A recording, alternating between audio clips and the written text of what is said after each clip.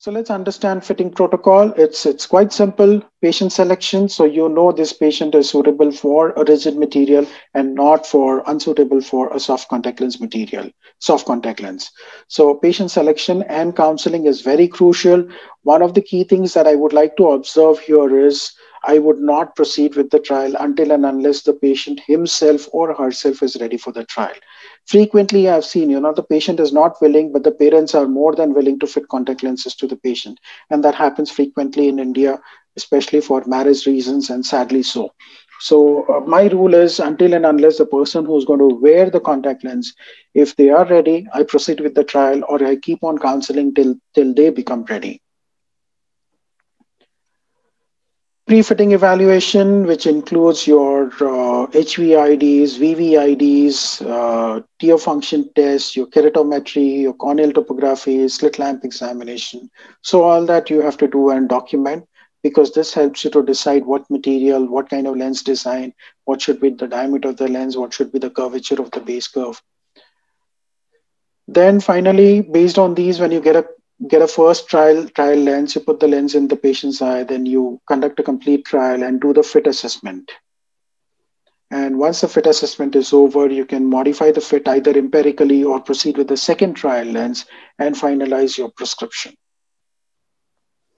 So in pre-fitting evaluation, slit lamp examination is a must. You need to check the lids, you need to check the cornea, conjunctiva, tear film, how much of debris is there in the tears. Do your tear function test, your TPUTs. So all these are very, very important. These are basics, and I would not really go into the details of it. If you have a keratometer, make sure it is well calibrated, because based on these keratometry readings, you're going to decide on the contact lens parameters. So frequently, maybe every 3 months, every 6 months, calibrate the keratometer. I've seen that many people use keratometer, but they don't understand or they don't know how to calibrate the instrument. So that should not be the case. Or if you have corneal topography, make sure you get into the habit of capturing good topography maps and again calibrate the instrument every 6 months. HVID in pupil would help you to determine the initial diameter of the RGP lens and the optic zone diameter, and ocular plane refraction would give you an idea about what should be the power. So one screenshot of how to proceed base curve is dependent on the flat K whenever we are talking about corneal RGPs. See, although I did say in the beginning of my presentation that this will be covering all the RGP contact lenses, whether it is corneal or scleral or ortho K, right? But some of these slides are limited to corneal RGPs because that is where we make a start. That is where we begin our RGP contact lens practice. So if it is going to be a corneal RGP, then the base curve is got by the flat K reading, okay? And you go slightly steeper than the flat K reading when there is astigmatism. How much steeper? I'll tell you in the subsequent slides.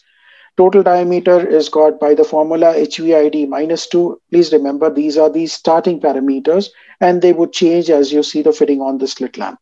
Optic zone diameter could be pupil diameter plus 1.2 or 1.5 millimeters, because we want the optic zone to cover pupil from all 360 degrees.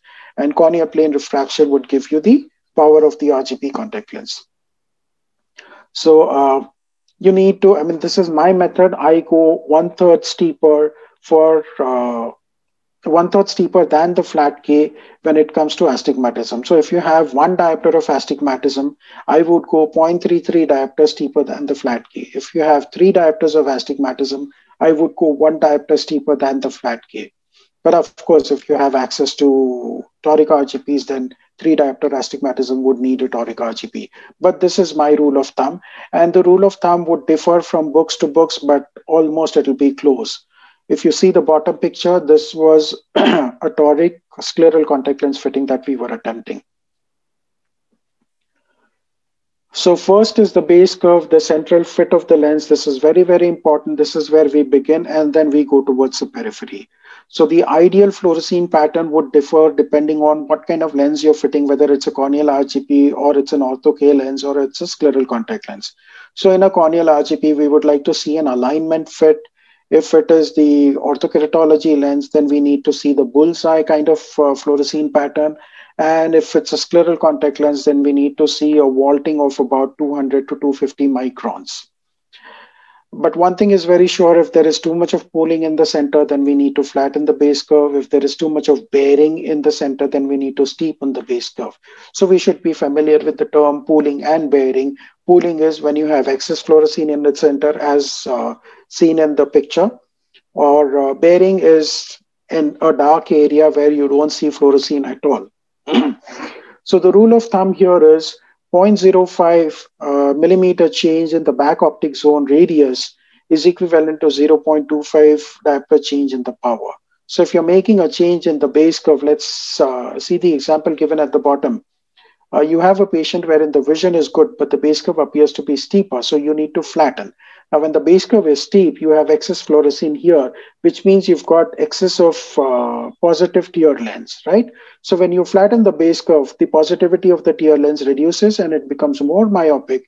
So what is the correlation? If you flatten it by one step, then you need to add a plus 0.25 to the power, because you need to reduce the minus power also. And that is, it's very easy for us to remember by the acronyms FAP and SAM rule, or SAM and FAP rule. So flat, add plus. So if you're going flatter on the base curve, you add plus power to the power. And if you're going steeper on the base curve, then you add minus power to your contact lens prescription. Okay.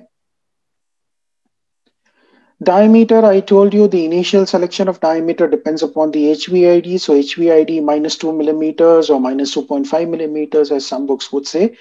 But this has to be eventually modified based on the dynamic fitting of the contact lens on the patient's cornea. So if the lens is lagging down with every blink, the lens goes up but falls down completely, and it is decentered, inferiorly decentered, then you might want to increase the diameter so that the upper lid could hold the edge and pick it up, right? So fitting by the Cobb technique or lid attachment technique. If the lens is riding too high, you need to release it from the lid by reducing the diameter.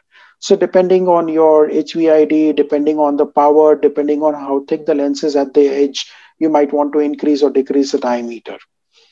And please remember, changing of the diameter has maximum effect on the fit. So the rule of thumb here is 0.5 millimeter increase in the diameter is equivalent to 0.05 millimeters increase in the base curve radius to get the same fluorescein pattern. So sometimes, you're happy with the fit, but the diameter is small and you want to increase it, or the diameter is too large and you want to reduce it because you don't want the limbal stem cells to get disturbed. So when you're reducing the diameter, you're making the lens fit flatter.